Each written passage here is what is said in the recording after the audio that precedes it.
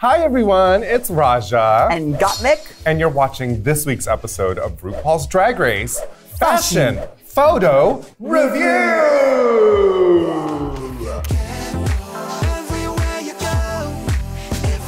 This week we are going to be tooting and booting the looks from the Flamingo in Las Vegas from season 14 of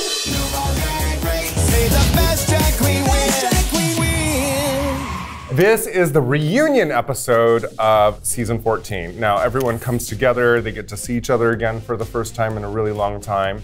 And you know what? Drama ensues. I don't even care if I know what's going on. I'm like, fight her. Like, fight her in a gown. And to generate more drama, as we know, you might need a little bit of liquid courage, and all the girls were provided with House of Love cocktails. Yes! Cheers, Gorge. Cheers. You guys can get yours at houseoflovecocktails.com. By the way, I could not be more excited because you are back on Drag Race! Oh my God, and the panic ensues. I'm terrified. No, I'm just kidding. All Stars winners, baby. It is next level, so I can't even imagine what you're feeling. I'm so excited. I'm really, really excited about this, so congratulations to me. Love seeing all the characters together once again, and this is a time for them to really show off, so I'm excited to see what they brought. Bring on the dolls! First, we bring to the stage June Jambalaya. This angel has stepped her harder than I could ever even imagine from what she walked in the workroom with. Agreed. Citrus, orange on such warm, buttery skin. Looks absolutely beautiful. June really stepped it up and showed the house and Las Vegas who the she is, and she looks absolutely gorgeous. When she's walking, it just looks so beautifully fit, custom, stunning, expensive. From the boobs to around the shoulder. I love the shoe matching. Even the hemline at the bottom is rounded. Every detail is thought about. It looks amazing how she brought the orange into the makeup. Tulle puffing the shoulders out, everything is thought about on this outfit. It is amazing. Anything shiny, just put it on and I want more. There's a lot, and I mean a lot. Yeah, and it looks like there's rhinestones and bling and beauty. That color on her is game over also. Gorgessa Fontaine Marie Delacroix of the House of Citrus Sunsets. That's her new drag name. You're welcome. Just letting you know. I give her a toot. I literally couldn't toot this harder.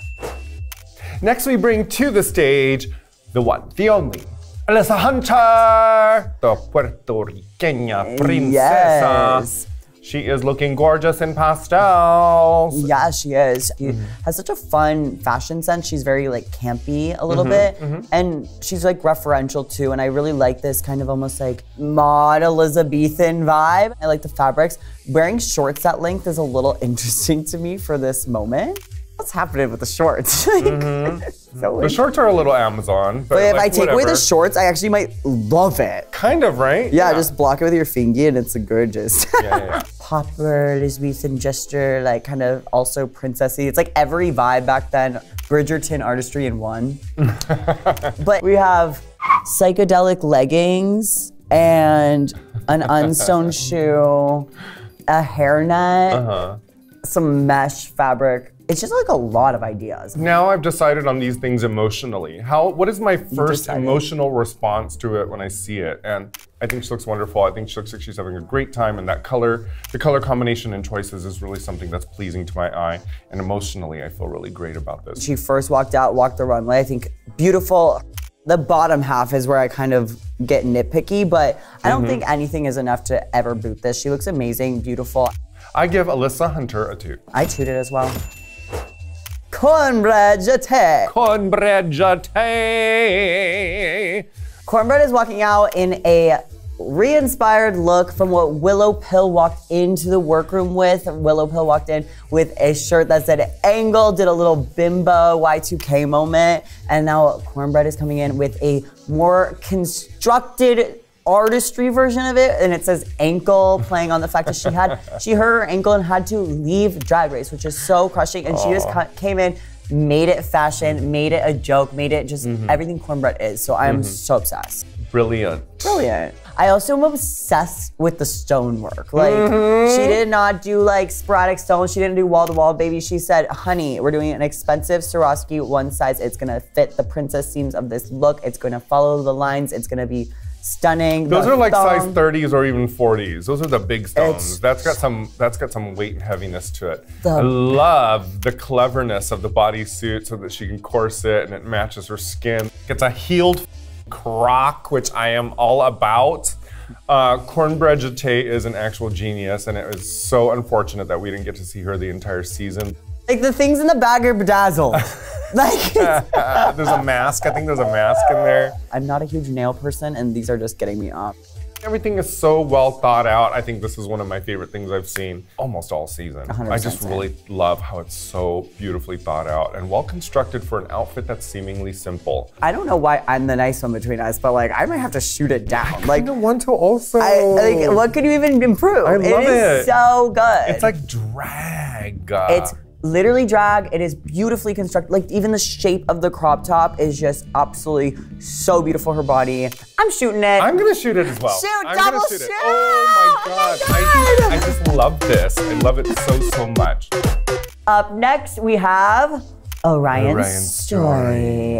Everything's kind of giving that like business 70s like power pump vibe, but like it's giving me ill-fitting Zara. Like it's like 9 to 5. Like don't know how to dress for the workplace. And excuse me, all the women on 9 to 5 knew how to dress in the workplace. I love the idea of wearing a suit in drag, but this is a suit in drag on a Las Vegas stage. It needed to be done in a different fabric that had sheen, that had rhinestones, maybe a giant feather stole to go over the. It's Las Vegas. You don't want to look like you're, serving the cocktails. You want to look like you are the cocktail. Honey. Like this is, I feel like she's kind of like behind the register or behind the booth where people like turn in their tickets and they're like, I just won 30 bucks, and then she doles out 30 bucks. I feel like that's what Orion's story is giving us. Is there a showgirl costume underneath this? Is there a gown? Is there a bead? Is there a rhinestone? Like, is there a sequin? Is there a something? And the orange hair is really pretty and it's like bold, so I would expect like she could have like belted it with the color, the color, like brought something in. It's just very random. From the neck up, she looks so stunning. Like, look at her face. She looks beautiful. The hair is wonderful. The makeup looks great. But then the outfit's just kind of like Vegas? Like, but you know what? I also like the concept of being so irreverent to be like, you know what? I bet everybody's gonna come with all the rhinestones, so I'm gonna take it down many notches and be so different from everybody else so that I stand out. Is that part of the logic, you think? Could be. To even make that outfit more spectacular, I would just taking the pants off and put on a heel. It is a suit that I would wear to go meet, my accountant. But even going to my accountant, I would go without the pants. Dear Orion Story, you are a lovely queen, but I'm gonna go ahead and boot this outfit. Boot. Next to the stage, we bring Maddie Morphosis. I love the hair. I love the makeup. It's giving denim drags. It starts as a disadvantage for me because I don't even know if you know, which is so bad. I'm a denim hater. Really? I know. I'm not. I know you're not. I love denim. I really want to get into it, but there's something about it that I'm like, my soul just like, it's like. For being the character that Maddie is, I would have expected something a little bit more. I think also there's such cool ways to make like a pair of jeans fit, like how a dress would fit. Like taking the pockets and really making them a breast shape and then like over exaggerating hips with lines, and instead it's just kind of like slap a zipper on, kind of like. It's just very boxy and not exciting to me, and I know that there are other really, really cool creative ways to style and work with recycled denim. I do believe in sustainability. I think that it's wonderful to recycle fabric, but this ain't doing it for me. This just looks like Yeah, and mini skirts are so in right now. I want that denim skirt to be a belt. Like cover that little so little, like insane. I can look at this and see that there's 2 pairs of jeans that were split up into one outfit. I can tell that the arms were part of the legs and like, it's Yeah, there's definitely some stylization lines that we could have really played with the jeans. Shred that whole thing and stick it in the washing machine. Give it some fray, give it some denim feel. And right now it just feels like 2 thrift store pants. But I do love the hair, I love them all. Love it, love it. Neck up, yes. Yeah, Everything and else? the makeup, like Maddie's been looking very lately. I think Maddie's actually quite beautiful. Stunning. Maddie's so beautiful. Like got that beautiful, cute heart-shaped symmetrical face. But for me, the outfit itself is lacking. Yes. Therefore, it's a boot. I'm gonna have to boot this one. Up next, we bring Carrie Colby. Carrie Colby looks like a goddess, as I would expect her to look. Just as stunning and beautiful and tantalizing and gorgeous and just Colby the house down. There's so many lines and there's stones and there's archery, but she's just so beautiful. You're not even, it just looks like a beautiful, like simple gown on her. Even though when you get into it, it's like, whoa. I like the oneness of the entire color of the outfit. Like there's not a lot of busy to it, but it's still very elegant, very, very sexy. And it's stoned, it's sequined, it's shiny, it's sparkly, it's everything that I would expect to see at the Flamingo Las Vegas. And I would love to have a complimentary drink with her at the Flamingo while I played the slot machines. She really thought about every single detail. The tights are stoned in the most amazing way possible. Gorgeous. Gorgeous. Carrie Colby gets a toot from me. 2. Next to the stage we bring Jasmine Kennedy. The hair is really pretty, it's stoned, it matches the stones on the dress. I love like a full tulle moment. Even like the little shoes being rouged, I like that. I think it's a good detail that kind of matches the rest of the outfit. Doesn't need to be a crazy stoned boot cover. I love the pastels. Again, she looks like, I feel like sunset-y is how these girls be looking. Like, I feel sunset, I feel sherbet, I feel something, I feel like she's very flavorful. I just want to lick her all over, if that's okay to say. I'm sure she'll be fine with it. Jasmine Kennedy, I'd like to lick you. She just like really took time with everything. Her hair, her makeup, her jewelry. It's still giving drag, it's giving a little like modern drag pageantry. I give it a toot. I give her a toot. Next to the stage, we bring Deja Skye. I do like, okay, if I'm stepping back away and I squint my eyes, you squint the eyes. Squinty the eyes. Time to learn, squint the eyes. And I can see that this color combination really does make me quite happy. I do love pastels, but really, it's sort of ill-fitting, baby. And I know that there's a corset underneath there, but it's all sort of buckling in weird places. And I suppose that has its own avant-garde appeal, but I don't think that was the intention. I think just like from her titties up, she looks fantastic. The chest down is an issue for me, including the shoes. I like a comfortable shoe, but I would like the comfortable shoe to be rhinestoned or detailed or something like that. Yellow is such a strong yellow that it's almost, I would have liked it to get brought down into the shoe or somewhere down below or something that like your eye kind of travels with it. Right, maybe another drape of yellow across the waistband somewhere or around the hip to add to the blue, but the yellow is just kind of like, oh, there's a yellow splotch of titty on, your right titty. Yeah. And then it doesn't kind of go with the rest of it. Her makeup is really amazing. Right. And I think she's taken time to like get experimental with it too, because it's like, it's giving artistry right now. It's beautiful. She's doing like a blue halo eye and like, so, like that's a hard eye to execute and I think it looks perfect. Even the shoulder, I love how everything's like rouged on her boob and like comes up in the shoulder. But yeah, the yellow's a little random. That fabric on the corset is just really hard to fit. I'm not super in love with this. I do like the colors, I like the concept, but I just don't think it exactly fits the way she had imagined it. Do I think that Deja Skye is wonderful and beautiful all around? Yes, but do I like this outfit? Not crazy about it. So I'm gonna go ahead and boot this one. I get this kind of like pastel-y Easter brunch vibe that I think she was probably going for, but yeah, the white shoe's a little random, the yellow's a little random, and it's a little ill-fitting, so I'm gonna have to boot it as well. Next to the stage, we bring Georges. Before we were saying how it's Vegas, so we want like artistry and crazy stuff, but I think like adding this random cowboy element, like it's giving a little campy vibes to me. It's giving, like she's giving a storyline. I don't even think I need anything else from what she's serving, and it's simple, effective. I love how it's constructed. I love how she looks in it. I love the the thoughtfulness and the rebellion of it. It's like, yes, I know all my sisters are gonna be in rhinestones and beads and such and tulle and everything. But she was like, you know what? I do sexy, I give you body, I give you gorgeous, I give you a little touch of music video. So I give Gorgeous a toot. Toot for sure. Okay, so we've talked about all the other girls, but let's bring on our top 5. Yes. Yes, first to the stage, Andrea Harris Van Magdalene. I mean, if you are going to a drag show at the highest level, I would show up and I would want to literally see something like this. It's this face. It's kind of like I'm smiling with just my upper lip muscle. It really is that face. Andrea is pageantry at its finest, and then she makes it still modern in her in some way. Just the colors of the foxtails and the makeup and the hair and just like everything is just so beautiful, so beautifully done. I love the jewelry. The piled dew that is done so impeccably gorgeous. Yes, Vegas worthy. Flamingo stage. Yes, reunion. I think Andrea looks exquisite. I give her a toot. I 100% toot this like to the highest level. Next to the stage, we bring Bosco.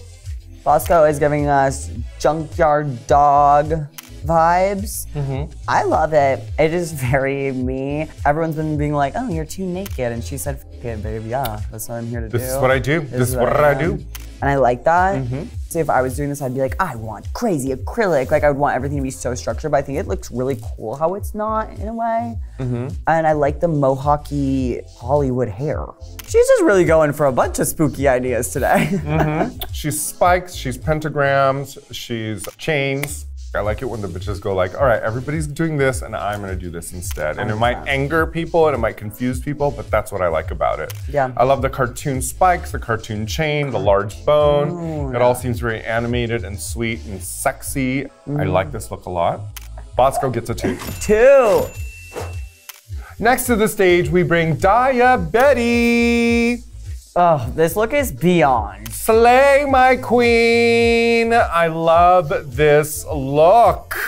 I love this like half and half kind of thing. Like one half of the body is encrusted. I love the nude tones that's used and the sort of like half cape suits on the side draped across her. The hair is very like swoopy-doo Princess Di. This to me is like one of the best things I've ever seen Betty wear. But I just really love this streamlined, sexy, clean. That makeup is beautiful. Look at her hair. I love it. I just love it. I love it. I'm insanely in love with this. I love that she took this glam version of herself, like this opportunity to show that to us. And it excites me about her because it's her face, like everything still kind of gives me a punk rock vibe, even though it's the most glamazonian, like goddess look I've ever seen, which makes me just think she is just a punk rock princess at heart and she's just always gonna have that, which I love so much. The shoe, honey. The custom artistry shoe. Yeah, beautiful. Absolutely beautiful. This to me, this is beautiful for like killing it. Betty gets a 2. Next we bring to the stage Lady Camden. I think it's Eleganza. I like seeing her in black hair. I don't think that's a thing that we get to see a lot of Lady Camden. There's something kind of like Lily Munster, AKA Yvonne DiCarlo. She's like a little bit of Ima Sumac. Very classic. She loves that little headdress moment, and so I like that she like kept that for her. I do like seeing her do this kind of like edgier thing. I think the shoe could have been black. I definitely would love. Right, because that's such a theme. She's got these like, she's got velvets and satins and more velvet and rhinestones. I think the shoe could have been really wonderful if it were black. A black velvet, a black satin, black leather, something in black. But the nude, I think she was doing it as an intention to make her legs look even longer.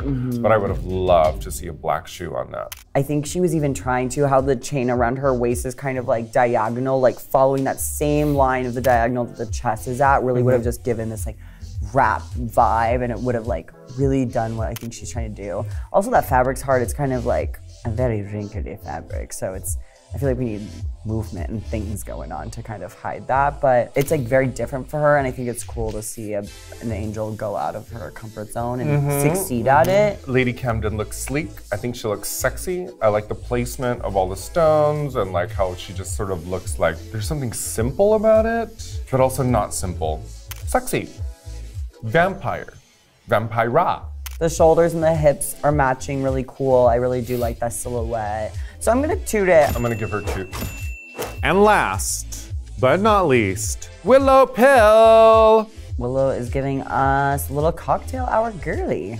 I love those detox moves. The whole thing is detox.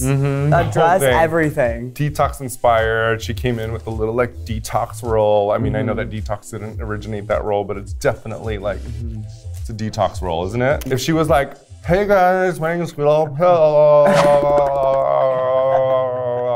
And the shoe is of the same flat, random sequin as everything. Everything matches. It's really put together. She clearly thought it all out. Willow's a fashion doll. Like, she's the one that has like kept me excited every week. And then this week, she's the one that's like in a cocktail dress. But you guys, literally, she walked in with a tank top that said angle and some foamy flip-flops and no stockings. That's camp. Yeah, and so what I'm saying is like, this is part of that. This is that like, you know, pared back, I'm Willow Pill and I don't need to do anything much than this. I think it's a good dress. I think the jewelry's like kind of random, but it's like the dress is kind of random, so whatever.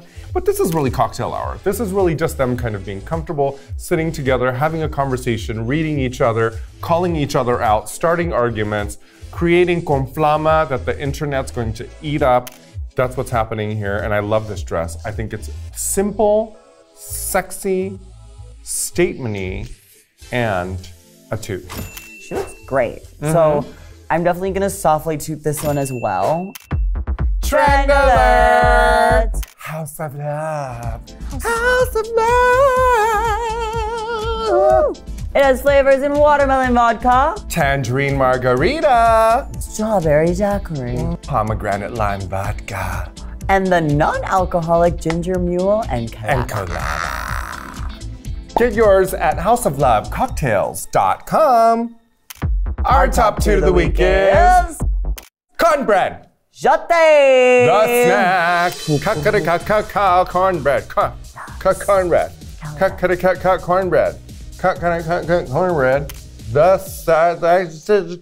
We're going to be crowning our season 14 winner on Friday on VH1. Oh my God, I cannot believe it's over. I know, it's been a long and fun season. Be sure to tune in to the finale of RuPaul's Drag Race season 14 on VH1 this Friday. And if you are outside the US, Australia, or Canada, make sure you check into Wow Presents Plus. Thank you so much for watching, you guys. See you next week. Bye. Bye, gorge.